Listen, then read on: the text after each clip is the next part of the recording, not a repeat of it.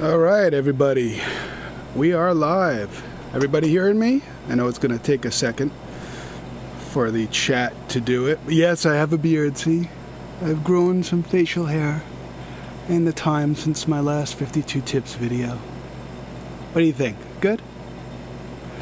And a little bit of hair up here too, yes. And you have to appreciate the nice hipster t-shirt or anti-hipster t-shirt, yes. Okay, so we're going to have some fun here today. I've got a few topics that I'm going to cover. And you know what, let me move this to be a little bit more comfortable here. That's a little bit better. Right, so there were a number of topics that you guys sent from the Facebook page and also from the Propellerhead forums as well. And I had to pick and choose through them. You guys, everyone getting an echo? I see someone here saying that I have an echo, but I don't see why you should. Shouldn't be any echo there. No echo. Okay, yeah, so we're good. All right, so Ryan is actually off tonight. I figured I can do this on my own and give him a night off because the poor guy has been working like a dog here for the better part of a month. So I'm going to take the head of this session here. So I'm not going to necessarily be able to answer all of your questions in chat because I'm going to be doing my stuff here on the screen and also try to keep a little bit of an eye on the chat window here. So let's have a look and see. The first suggestion that I had, and this was actually from a few people, which was they wanted me to show how to get Noisia style beats. And if you're not familiar with Noisia, they were a drum and bass trio, and I believe they're from the Netherlands. And they started out doing drum and bass tracks, and then they actually went on to more recently do a bunch of dubstep stuff. But they have a very distinct sort of sound to their drums and their bass sounds as well. And someone was asking how to recreate their drum sounds. And so I actually had to refer to my good friend Chris Petty on this one, because he's a big Noisia fanatic. And I figured if anyone here could at least give me the basic or give me the beats or some ideas of where to start from, it would be Chris. And so Chris Petty did provide me with a few beats here. And let's just let me move over to allow you to see what I'm seeing here. All right, you guys see that there? It's a little 3D window, something a little different, a little bit of spice. All right, so here's an example, and this is going to be a beat without any of the effects applied. So this is going to be more along the styles of a drum and bass kind of thing. All right, so let's go it over to, hang on. There we go. So now you can just see what I'm looking at here. All right, so let's have a look and see what's done here. So,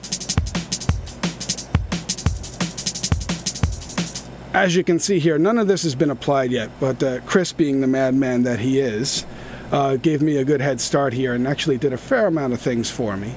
But the concept of what it is basically you're taking the drum sounds and you process each separate sound individually. So if you look down here, and we'll just go down to this Kong that he's got here, and you're using the separate outputs on each one of the Kong's breakouts there. And if you're not familiar with how to do this, and let's look over here, if you're not familiar with how to select those individual outputs, when you select a pad, let's say the kick for example, and you look down here where it says drum output, and we'll just zoom in so you guys can see. So to see that drum output there, that's where you could select what set of outputs it's going to. So right now we just got it on main output left and right.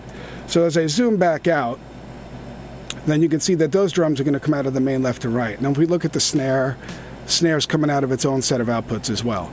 So flipping the rack around again, that's how you can access these outputs. And then what we've got is each one of those is going to its own separate mix channel.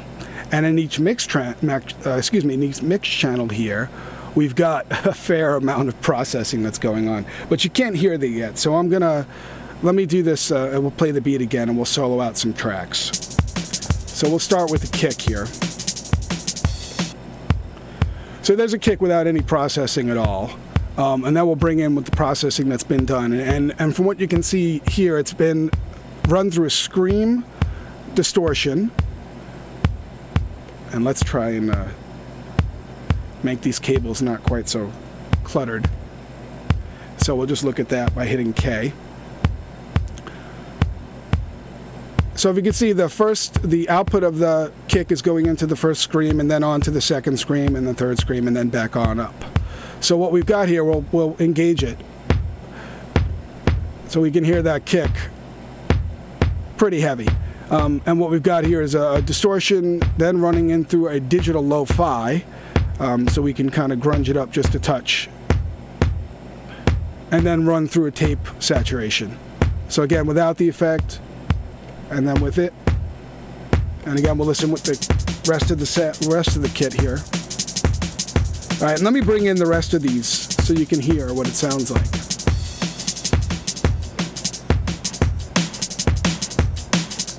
And we're just taking all these channels off bypass. So that snare that's happening here, let's look at that one as well.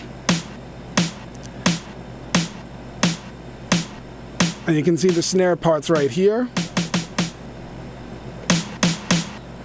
So again, that one's hitting pretty hard, and it's a drum and bass snare, and he's got it again going through a pretty fair amount of processing. So we'll look at the rack here.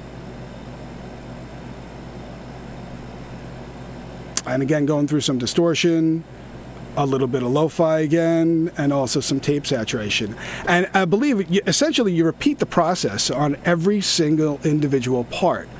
And that gives you that really saturated sound. So what you're essentially looking to do is really saturate each part, each individual drum sample. And that gives you that really present sort of sound, right? So again, there it is with it, and we'll bypass it. So this is bypassing all the saturation now. So big difference, as you can hear.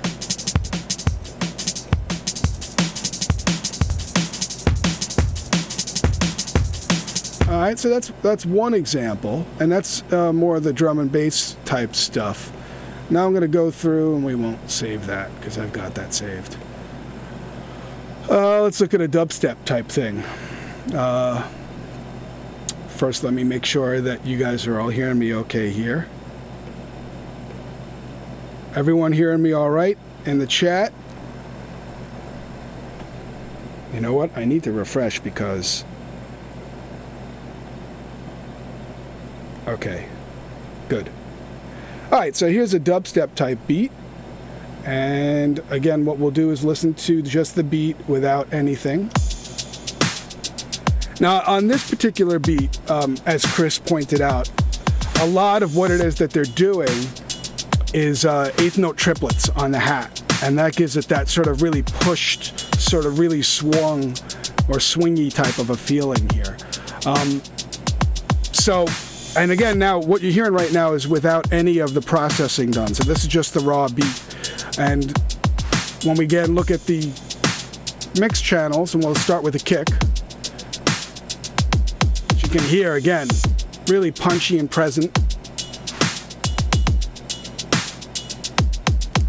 And we'll just stop there. So there's that kick. You can hear really, really hitting pretty hard there. So when we look at the actual kick track, we'll go back up to the top here. And this particular kick, we are running through a lo-fi and then again through a saturation. Tape saturation with a fair amount of damage control. Actually, it's up more than a quarter of the way, so we're really starting to get into that saturation. All right, and so let's hear what it sounds like on the rest of the sounds.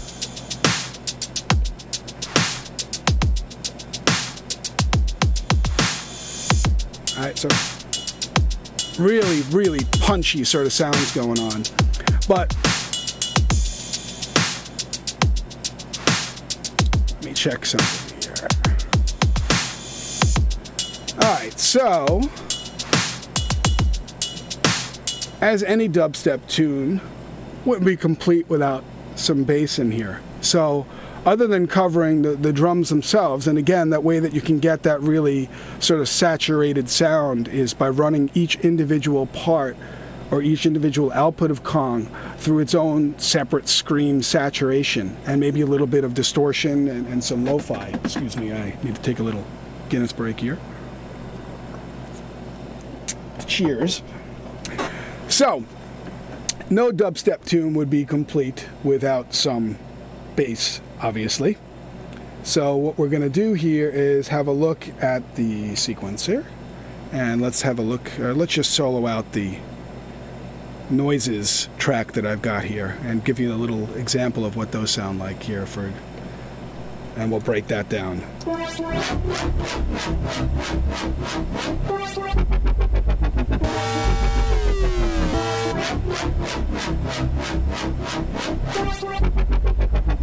And just for fun, bring in the beat.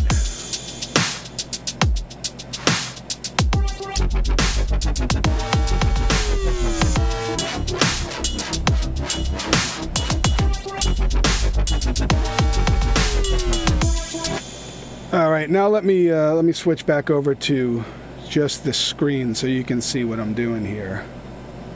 All right, so let's look at these samples that we've got going on. And on the rack, you can see, when I look at that, I've got it in an NNXT, and it's called Noises. And you can see that they're actually, it's samples. But I created the samples inside of Reason. So these are not external samples. It's not using some other synth. It's using Thor, actually, is what I've used to create these samples. And I'll give you, here's, the Thor is actually still in the session. And I'll show you. You can hear the samples first. We'll go down here and zoom down because I think I have the first sample is pretty low, so. And I can play that up on the keyboard. And then the second sample starts about here. And since it's a sample, I did the original sound sync to tempo. And since it's a sample, as you play it higher or lower on the keyboard off of the root note, what you're going to wind up getting is the sound's going to change in speed. So the original is there. So as I play higher on the keyboard, the sample actually changes in speed. We'll go up another octave here.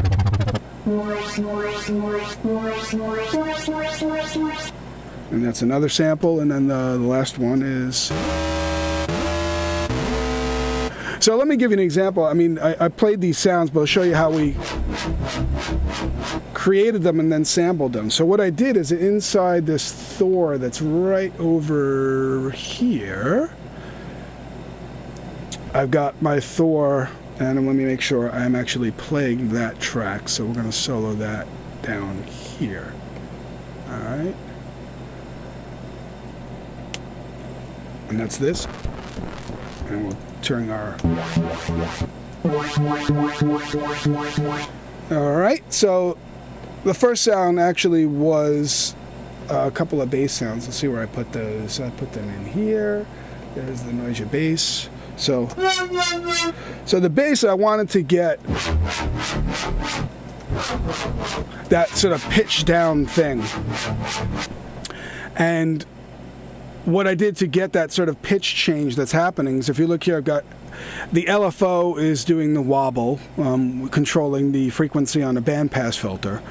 And I've got the mod envelope here.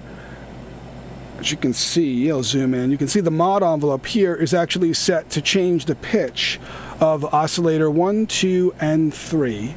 And I'm using the mod envelope. It is synced to tempo, and I've got that changing the pitch from, that's a 33 is roughly about an octave up or so. Maybe a little bit less than an octave up. And so I'm using the mod envelope there to do the pitch change on that sound. And it's all, since I'm using 3 oscillators on this sound, I needed to repeat that parameter or that function. I could have used that source and had 2 different destinations over here if I wanted to, by having the mod envelope as the source and then 2 of the oscillators as destinations there, but I don't know, I wanted to make things a little bit more difficult for myself. So all I did is I wanted to just sample this sound, just that one. That particular sound. So what I did is I took the output of Thor, the actual audio output, and ran it into the sampling input here. And then what I did is, and for this I'll just create a new NNXT because I don't want to mess up the one that we have. So we'll just create a new NNXT.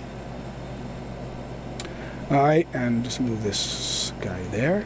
And we'll just open up the NNXT. And when I hit sample, I mean I can play the key. I'll make sure that we're actually selected on the track that is triggering the Thor, which it is. And also make sure that you have sampling monitor on, otherwise you wouldn't hear it because you routed the direct out of the Thor into the sampling input. So if I play it now, you hear, but if I turn monitoring off, I mean, you see it's sampling, but I'm not getting any input there. So we'll turn our monitor on, and we'll go down to that NNXT that we just created over here. And all I did was just hit sample, hit edit, and then we've got our sample there. I just normalize it, listen to it, and then probably, you know, chop off somewhere in here or so with sample start transients off, just to kind of get it close. And then I would probably get a click there, but I'll crop it and I'll just look at the end here, maybe zoom in a touch, and just do a quick fade out there so we don't get a click.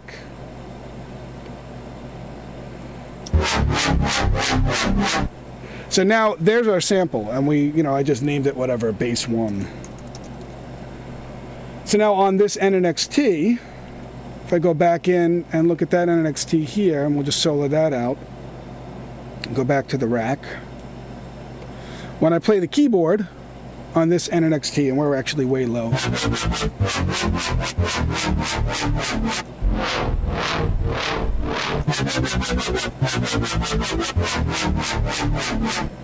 Alright, so now we've got that sample, and we can do some pretty interesting stuff with it. Once it's a sample, we can have it and map it out to different keys. We can take sections and loop sections. So if we wanted to do, a lot of times Noisia will do something where they'll let a sample or a loop play, and then they'll actually take that and take a section and loop a little quick section of it. So we'll just go look back at the edit of the sample itself.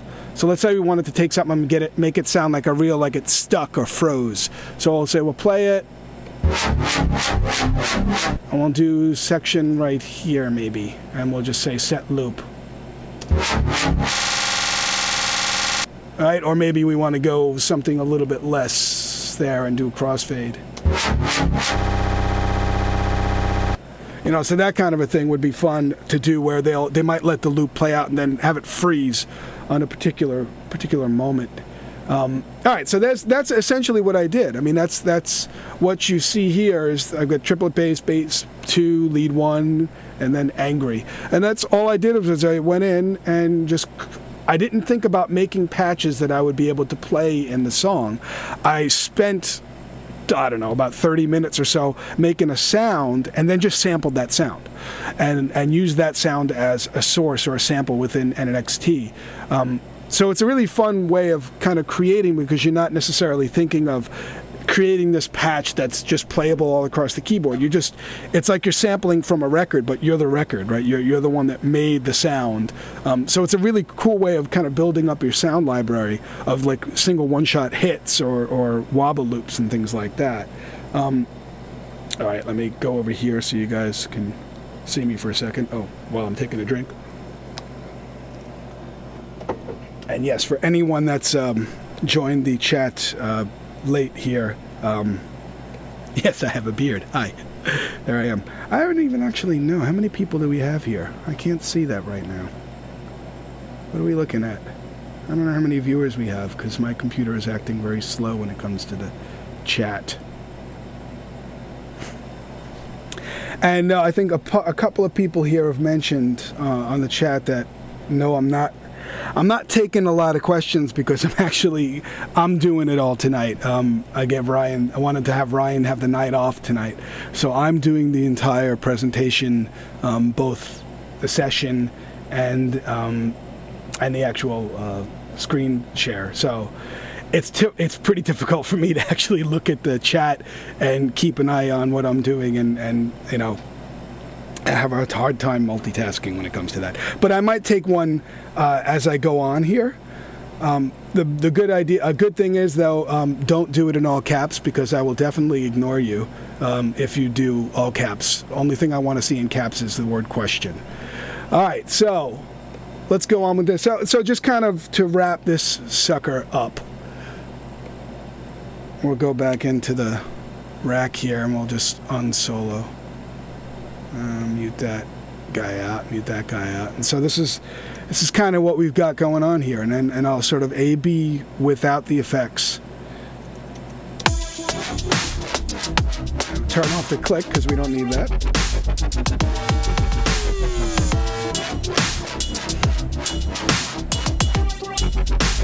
And again, we'll bypass the effects.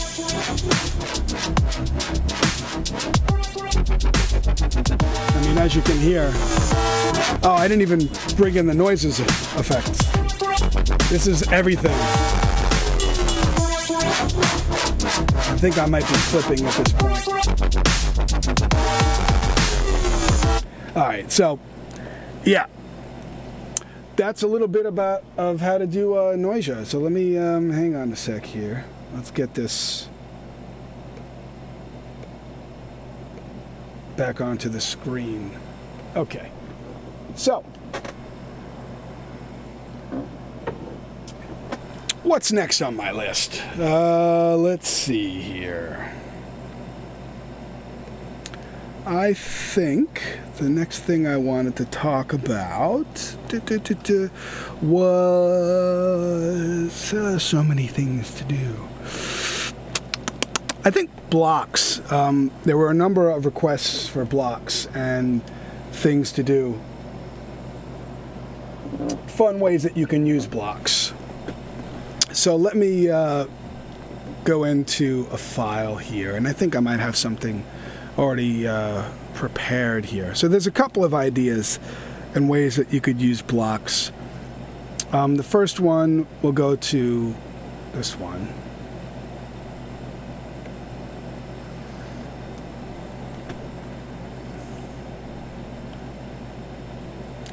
All right, we'll close this guy out because we don't need that anymore. And all right, so I've got a loop here.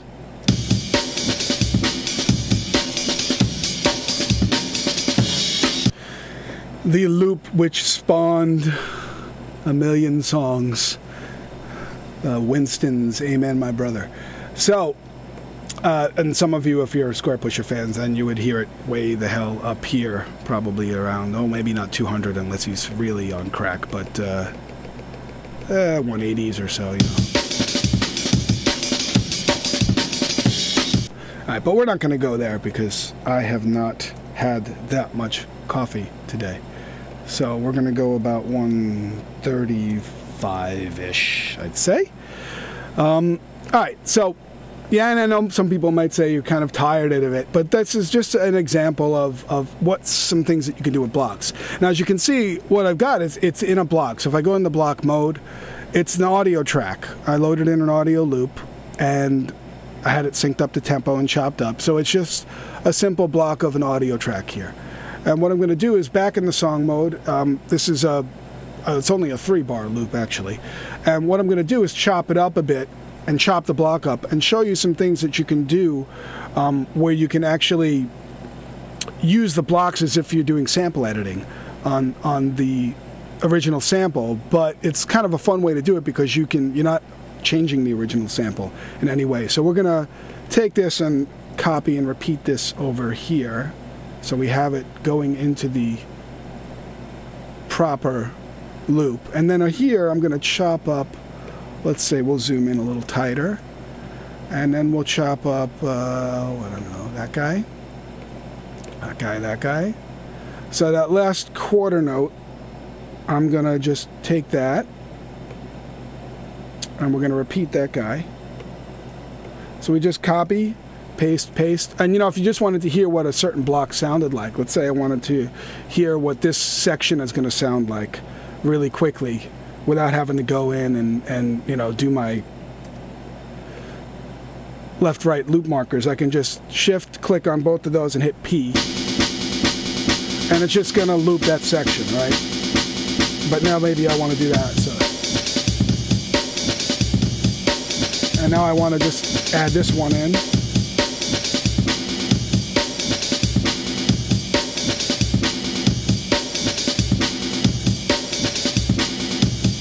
Alright, so we got that little section, and then right here, I want to chop up that first one, and we'll come out, I don't know, right about there or so. And we're going to repeat that one a few times. And what I'm doing is I'm using offset. So I'm triggering the block here from the beginning. As you can see, I'm just basically re-triggering that block. And then I'm offsetting this block by a certain amount. And you can see there, I mean, if you wanted to get all technical, you could go in and type in your block offsets using the inspector, but I tend to be more visual when I do this kind of editing. We'll just turn the loop off for a second here. And so we got kind of something like this now.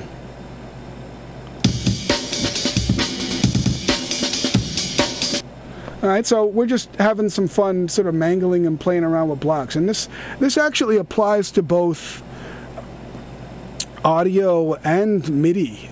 We could do this with MIDI as well, where we could chop up sections and repeat sections or offset sections. The only thing to be aware of when you're doing it with MIDI is that with MIDI, if you were to chop a block sort of midway through a note that's being played, you're not going to hear that note get re-triggered because it doesn't do MIDI chasing. So it has to be chopped on the start, or the MIDI start. Okay, so let's go to, actually, you know what, let me go back to full screen, because I think, yeah, I did leave it in the 3D here. So, alright, that better, guys? Okay, so that was one example of using blocks to sort of mangle or chop up a loop.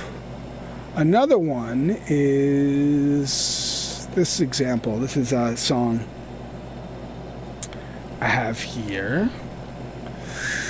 And some of you may have heard this tune. This is a sort of an acid electro tune I did. I actually used Kurt's Kong 808 refill as the majority of the sounds in this. Actually, all the drum sounds. The only thing that's not a Kong 808 in this, there's two sounds. It's 303s, which are not sampled. They're actually using the Dr. Distortion transistor patch, the latest version that has the sequencer and whatnot. And also there's this string, and the string is something I sampled from my Matrix 1000. It's a little refill that I had planned at some point to put out, but I never really did. So it only has about like 40 or 50 patches or something in that. I used a program called Sample It to sample individual notes off of it. So, all right, enough talk. But here's what it sounds like. And you can look at the song. So this is an example of blocks and how you could use blocks to riff off or create a complete song out of nothing more than one block. Actually, this whole song that I've got going here, and you can hear when I get further in here, let's see where the 303s start to come in, and that is right about here.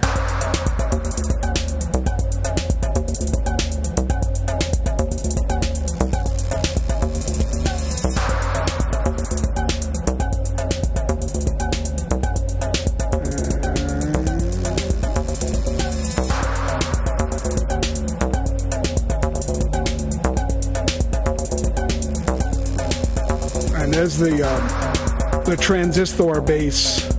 As you can see there, it's using all fours.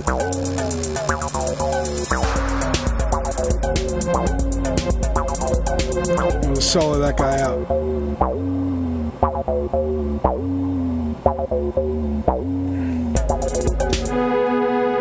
So, what I wanted to talk about with this is how the entire song is actually nothing more than one block. This is the whole song as a 16-bar loop. And all I've done is for the entire song just gone in and used the mutes. So the ability to mute clips within a block, I've used that as a way to arrange the song. And it's sort of like going back to, for me, with this song, it was sort of going back to the old school way of when I used to write with nothing more than 303, 606, and maybe a 101, and everything was just nothing more than an 8 or 16 bar loop, and the arrangements were just muting and unmuting on the mixing channel, on the mixing board. Kind of a funny story too. I had a label that re-released some of my old work, something I'd done back in like '93, and when they wanted to release the record, they asked me for the stems, and I had sent them obviously the masters, the finished mixes, and they asked me for the stems, and I told them they had the stems because I didn't have stems back then.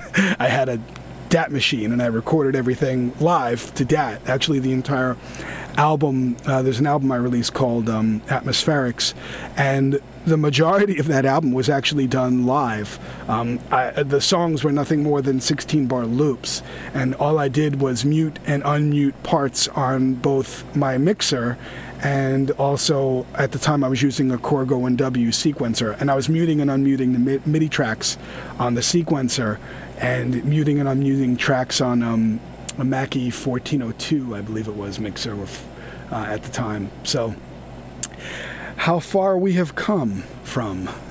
Back then everything was all hardware and took forever to get something. But so this is what I wanted to do, is I wanted to get the vibe of taking a song from back in the day, which is an idea of a 16-bar loop, and doing the mutes and unmutes. So when I look at the actual song here, if I get out of block edit mode, so this is the block, right? So this is the whole block, is everything playing.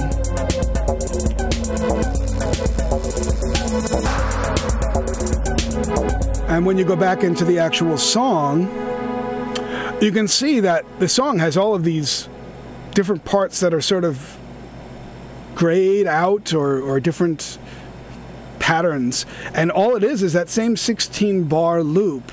As you can see up here at the top, it's that same block just repeated, and what I've done at certain points is actually cut into the block so I can mute parts. So because if I were to try and go here, let's say for this one, and I just wanted to mute out this particular part right there, I couldn't mute that. If I use the mute tool, which is this tool right here, if I tried to mute that one, see what it does is it mutes out the entire block. But if I just wanted to take that one section and mute it, I would actually just slice the block up right here. And now when I use the mute tool, I can unmute or mute just those parts. So I can just say, oh, I just want to mute that. And that could apply across all of the tracks, or I can just mute those. So that's the technique that I used with this song, which was the sort of mutes and unmutes, and to come up with that old school sort of vibe. And this was the way that I could have the patterns come in and out, because on this particular combinator that's playing the 303 sound, yeah, the parts were matrix parts, and I wanted them to come in and out. So I used the mutes to bring them in and out there. So it's a kind of a different way of using blocks. You know, I didn't do the whole, you know, there's no intro, outro, verse, or any of that here. It's just one thing, the main sort of acid line. Yeah, so that was sort of the concept with that one. All right, so let me have a look-see at my little list here. And also let me look here at the chat, see if anyone is not seeing me or if you guys are seeing me. And yes, some people ask where I'm from. I am from New York. I was born in Jackson Heights, Queens. And depending on how much alcohol I've consumed, my New York accent tends to come out a bit more. Yeah, so if you give me a lot of whiskey, I tend to get all Brooklyn on you. You know what I'm? But most of the time, it's not that pronounced. And actually, the rest of my family is from Long Island, and no offense to anyone on Long Island, but thank God I did not get the Long Island accent. The rest of my family has it, so. But I don't. I tend to have more of a Queens, Brooklyn accent. And yes, that is Guinness on my lips. Yeah. All right, so yeah, Long Island is how you say it, I guess is the proper way of saying it. All right, so the next thing I wanted to look at here, let's see my list. We had a couple of people ask about groove templates and how to create a custom groove template. I think there was a few people that asked that one, and so that one I'm going to show you. And we're talking about regroove here. So if you've never used it, we introduced it back in Reason version 3, and that's the regroove mixer, where you can have up to 32 different grooves to choose from in a song. Not that I would ever suggest that you use 32 different grooves in a song. I think the maximum I've ever used is like 2 or 3 in a tune. But you have a lot there just in case. So how do you create one? That's the question. So what I'm going to do is let's go, we'll just start from scratch here. And just in interest of time, what I'm going to do is I'm going to use an octarex, and we're going to use a loop to give you an idea. So we'll go to the Dr. Octarex, and I'm just going to load up something that has some sort of swing on it. And actually, this might be cool. So let's take something in here. So that's got a fair amount of swing in it. Yeah, we'll take that one. And I'm going to lower the tempo because it is way too fast for this loop. So we'll go to like 105 or so. Alright, so I even think that's still a little too fast, so let's go to 100. Alright, so that's got a good swing. So what I'm going to do is I'm actually going to take this loop and put it to the track. So we'll just use this copy loop to track function. Hopefully that you know how to do that by now. If you don't, you just learned. So what that does is it actually takes the slices that are in that Rex loop and it puts it down to the track, and it just repeats it for every section inside the left and right locator. So if it's a 1-bar loop like this one was, then it'll repeat that every bar. If it was a 4-bar loop, it repeated it twice, you know, so on and so on. One thing to remember when you do this is that if you're going to copy the loop and the notes to slot, make sure that you turn this little button right here which says enable loop playback, turn that off. If you do not, you will get some serious flanging, and that would sound like this.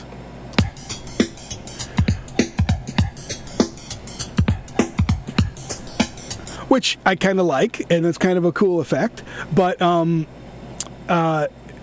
it's not useful because if you were to then turn the slices off at some point in the song, you're going to still have the loop playing back. So we want to disable the loop playback there, and now we're just hearing that loop, right?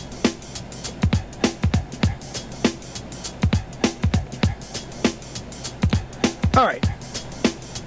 Now, what I am going to do now is extract the groove from this. And so what I'm going to do is, it's so you can hear what happens. Let's just go and create a redrum, or a red drum, I guess is the proper way of saying it. And we'll just load in some kit. I don't know. Let's go with disco. I'm feeling like a disco mood here. So we're just going to program in some sort of a red drum pattern. We're just like, you know, here, there, that. We'll do a snares there, and then maybe a soft ghosted snare there. We'll do some hats, blah, whatever, like that. Maybe a couple of harder hits in there. All right, so we've got this running.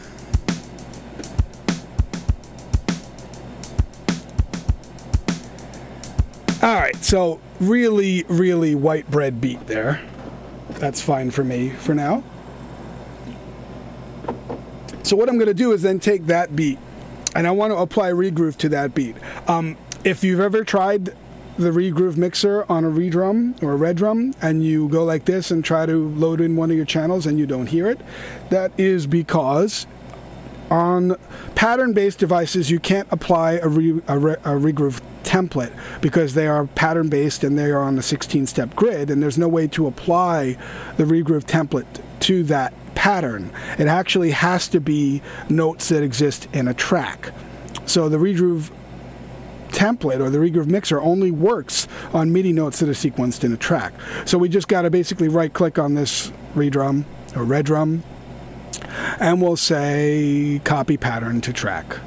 And now we've got that pattern there. And then again, just like we did before, turn this guy off, because if we don't, then we will get that lovely flanging sound that we heard before. You hear that? Alright, if we turn it off, both the enable pattern selection, now we're just getting that. Okay, so what I want to do is I want to take this loop that has a real kind of groovy swing funk to it. All right, so that's got a lot more swing and funk to it. And what I want to do is extract the groove from that and apply it to here. So it's actually pretty simple. What you do is you right-click on it, on that clip. If it's a 1-bar or a 2-bar or what have you, you just go get groove from clip. And once you do that, what happens is it automatically puts it into the first user slot in the regroove mixer. And it's just there and ready to go. Now it's going to have this regroove, and all it's going to have here is just the groove. There's nothing like velocity or anything like that. That actually isn't included. So if we look at the actual loop itself, and we'll just close out the regroove mixer here for a second and look at the loop. You can see that right there, there's no velocity, right? It's just at a straight middle of the road, right? So it's just that 64 velocity. So if I wanted some things where, like maybe on the snare, that first one, I want it to be a little bit harder velocity, I could program that in. And then maybe on that second snare. So that just makes those snares a little bit higher in velocity. I'm just drawing these in. The way that you quickly get the pencil tool when you're in the edit mode is by holding down the command key on Apple. And I think, is it Alt? I forget. Control. I think it's Control on Windows. All right, so we got that. Or we could just randomize it if we wanted to just be completely random. But, that's up to you. Now, I'm going to go and get the groove again, because now it's going to have velocity information in it. And so now it's got it in user bank number 2. Thank you, a boogeyman. Control it is. So Now I've got it in user 2. Now, the one thing is that, you know, you see it here, and this, if you've never used regroove, this is your amount, how much that groove will be applied. You can slide the notes forward or backward a few ticks to make it either rushing the beat or lagging in the beat. And then you can also apply this global shuffle. To me, I usually don't, because, you know, take a groove and then shuffle the groove, it tends to get kind of wacky. But the other thing is that you can actually edit it. So when you go into edit mode, you actually have this place in the tool window, and I'm not sure how many of you have actually gone in here and done this before, but when you do this, you actually, in the tool window, when you go into the groove edit, you can look at the groove patch that you've just loaded, or the groove that you've just extracted, and you can adjust things like how intense the timing is going to be. 100% is going to be exactly what you hear. You can actually go more than 100%, so you can really force the feel or the groove on something. Velocity impact as well. And then you can do things like note length impact or random timing to give it a little bit of a human feel. All right, so we'll do that. And now we're going to listen to this redrum or red drum pattern with that user groove, which of course, you know, you can save that, so it doesn't have to stay as user. I can say, you know, JB funky thing, not all caps. I don't want to scream at myself. So there's my JB funky groove. All right, so there's that. And now we're going to listen to our redrum or red drum pattern with the groove. First we'll take it off. So that's no groove applied.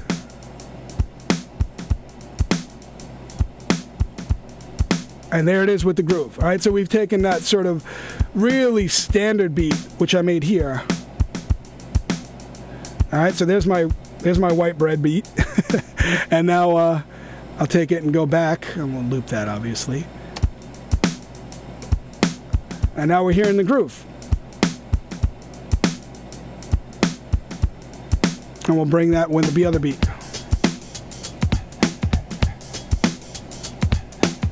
So those are the two that are layered on top of each other, and you can hear that now that everything's hitting in a good way. You know, my programmed beat is hitting exactly on with the looped beat that I took. I'm going to also show you how extreme you can get when you go into the edit mode. So let's say we wanted to really have that timing impact. If we go 200%, it kind of really whacks things out. So I tend to not go that high, but maybe just a touch more than 100% on both velocity and timing, and then a little bit of random in there to give it that sort of human feel.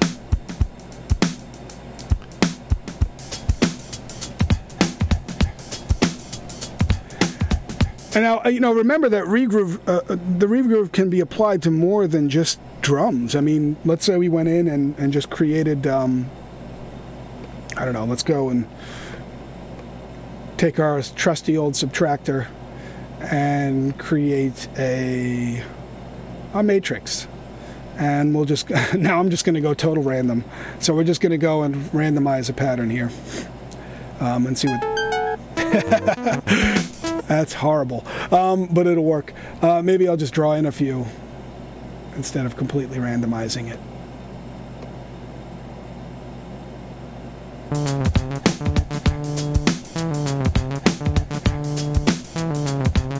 Yeah, that'll be just stanky enough for me, and we'll put a little bit of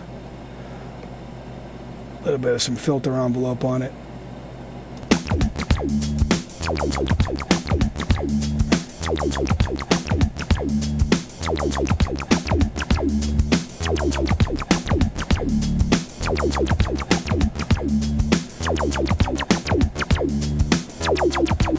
Alright, so that's got a proper stank on it, I think. We'll give a little bit of portamento too.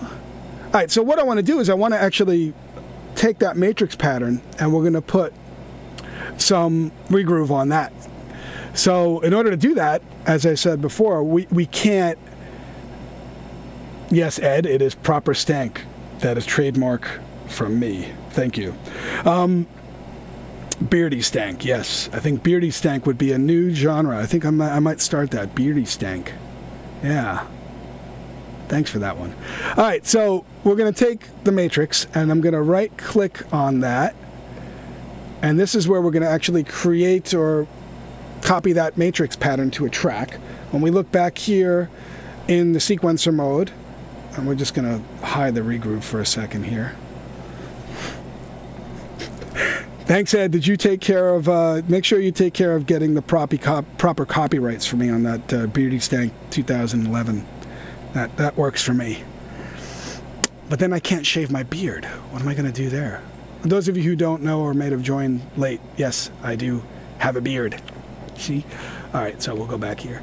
All right, so I've got that matrix pattern, and I'm just going to drag that up to the subtractor, and then we can just remove the matrix sequencer track. We don't need that anymore. Just delete that and the device. That's because we just copied that onto the subtractor. So now it's just kind of, you know, there's the drums are grooving, but the bass is real vanilla again. So we're going to take the bass, we'll solo that out, and apply that same groove to the bass.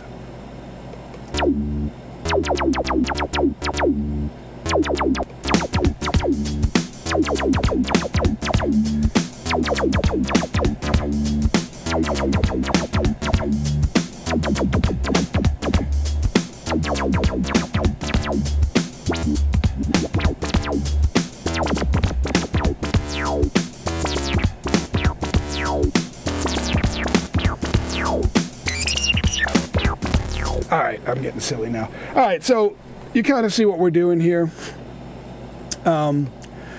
Using the regroove, extracted the groove from this loop right here, and then just applied it all the way across to everything else in the track. Just our drums and our little stank bass there. I think I'm going to save this little thing. This is fun. Why not? And we'll call this one Beardy Stank. Yes. Okay. Let me just check and see what you guys are doing over here on the chat.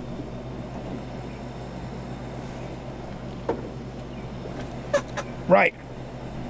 So what are we looking at here? We are at 354.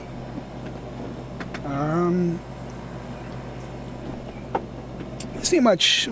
I've got a little bit more time here. Maybe I'll take one from. I'll take one from the crowd here. Beat Freaker says, can you make a sample in an NNXT or NN19 wobble with the LFO filter and filter frequency from Thor through the first filter? I think what you're asking, excuse me, is running. You want to run the sample from an NNXT through Thor's filter, but you want to go through filter 1 instead of filter 3. I believe that's yes, it's burp step. I believe that's what you want to do. You can do that. I mean, you can run it through filters 1 and 2. And I actually did. I did a 52 tips series on using Thor's filters, where I showed you how to use filter 3.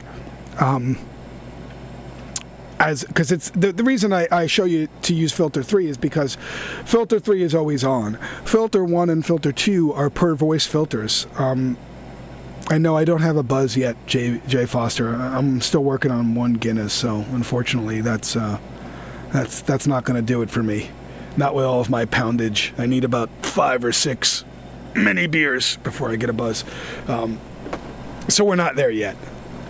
I'm merely calm after dealing with lots of children for the day.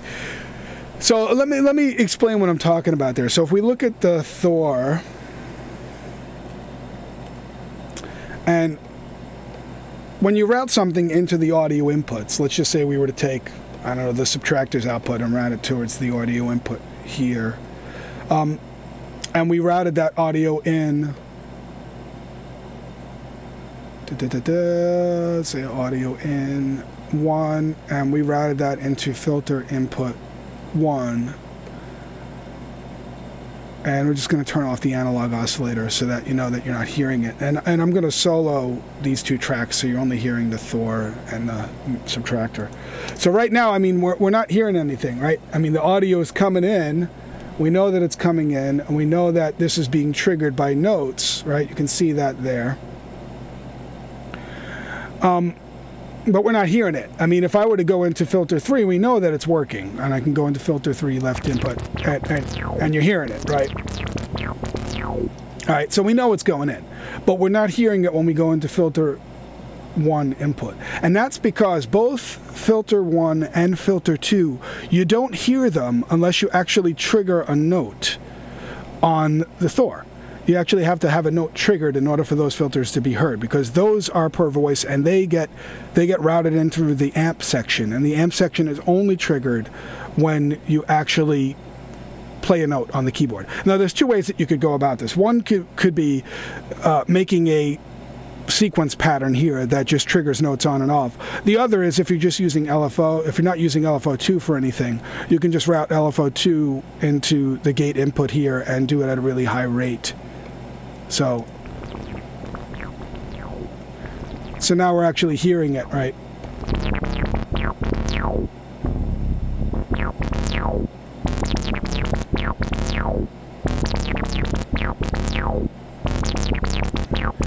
Oh, and yes, by the way, I am in stereo because I am not going through Skype. I'm actually going, I am the moderator and the transmitter here, so because I'm the master and I'm transmitting through Ustream, I can go in stereo. But that doesn't mean I'm going to cover any mastering patches because the quality is still low quality, so we really can't do that. It would kind of be counterproductive, as I've said before. But so I hope this answers your question. So in order to run that into the low pass or into filter 1 or filter 2, you have to be triggering Thor. So now that you've done that, if you wanted to make this sucker wobble, then we could just take, let's say, LFO 1 and route it to filter 1's frequency. Now, the only difference, the only issue that we're going to have here is that since it's getting triggered by a since it's getting triggered by an LFO, this actually isn't going to work very well. What I'd probably do in this case is just create another Thor and use its LFO output to be the wobble. But, you know, I digress. We could go on forever with that. But I hope that answered your question. That's going to allow you to use low pass, excuse me, I keep saying low pass, filter 1 and filter 2. They are per voice filters, so that's the only way that you can do that. Right. And anyone who samples this video later, you must clear that with me. I do want those samples.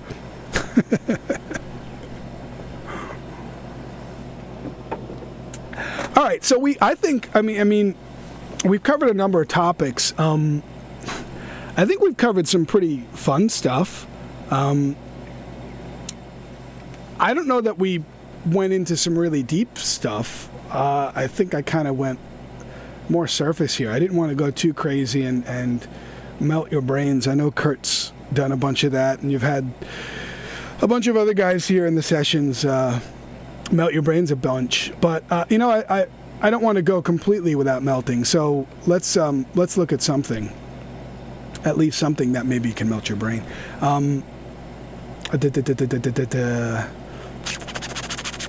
I'm trying to think what I've got here. Let's see, we're towards the end, so now I'm going to get into straying from the path, which could get interesting. Excuse the names of some of my songs if you see any expletives. Sometimes it just happens. Glitched beat. I don't know. Custom effects. What do we got in there? No. Oh, this was an interesting thing. There's something that, you know, everyone who uses flange, we have a flanger device inside of Reason. It's been in there for a while. And one of the things that I remember is actually doing tape flange back in the day. I had worked with tape, old reel-to-reels and whatnot. And I really like the sound of tape flange. I mean, the whole process of actually moving the head back and forth was far out. You know, it was pretty interesting stuff. So I wanted to try and recreate that by actually doing a true sort of tape flange or moving things back and forth. And you can't do it with this method where it actually modulates, but you could do sort of like a stuck flange where it actually would be a stuck at a certain point, or you could record it, and that's actually what I did. So if you look at the sequence here, I'm gonna mute this out, and you just hear what the original song sounded like right now.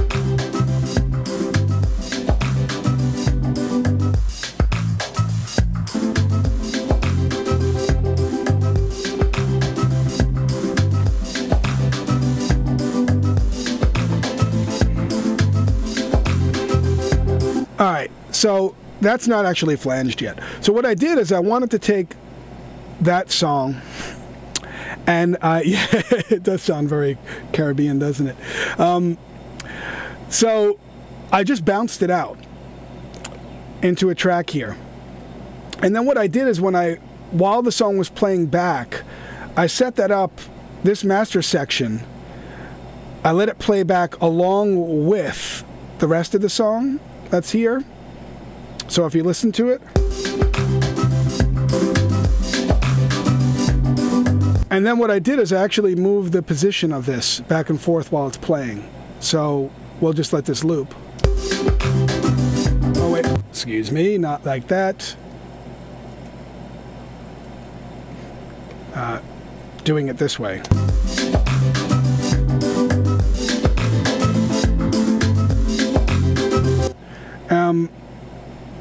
Hang on a second. Where is that?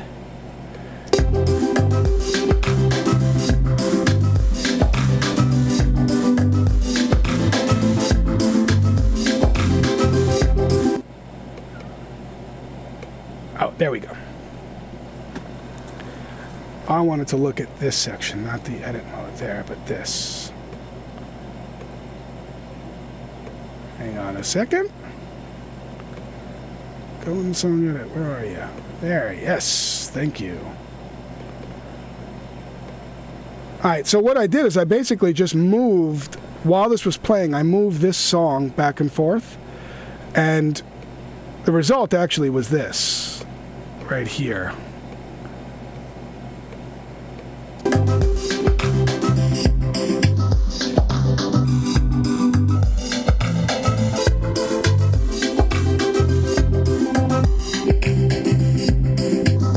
So it's more of a sort of like a stuck flange.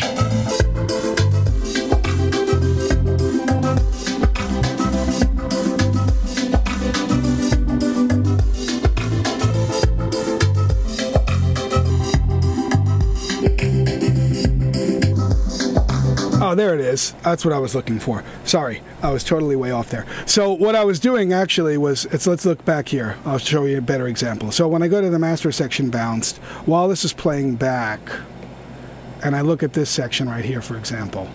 So there's a recording offset. So while it's playing back, and we'll just loop this section.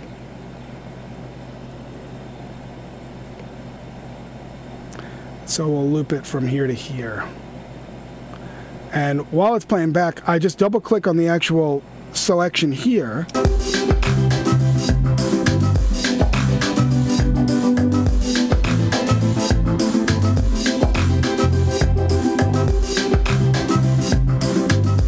And so what you're doing is you're actually moving the recorded material back and forth. So you get this really interesting sort of sound, this flange type sound, by just messing around with what's playing.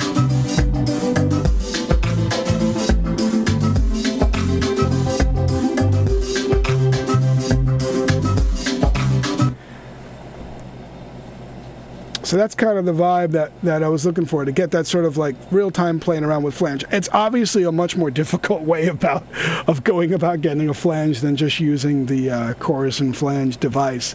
But I don't know, it was just a totally different feel for me. was something different, a way to play around with audio files in real time. And what I did is, in order to record it, you actually, by going out to the audio track, so you create a new track, and you use that source or the master output, you use that as a source for an input on another track. So when you're going to record on, let's say, this track, you actually set the master section, set that as an audio file, and set that as the record source here.